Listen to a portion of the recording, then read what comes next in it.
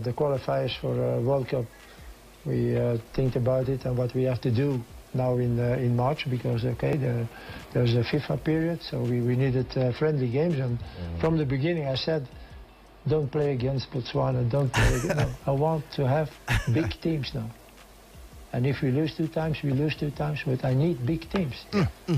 So there was Ivory Coast, there was Burkina Faso, then there came France. I think 90%, 80-90% of the team will be there. Okay. But I'm sure that the coach will try some other players too, like we do.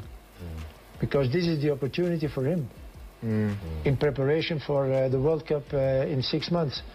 And therefore he's playing against an African team.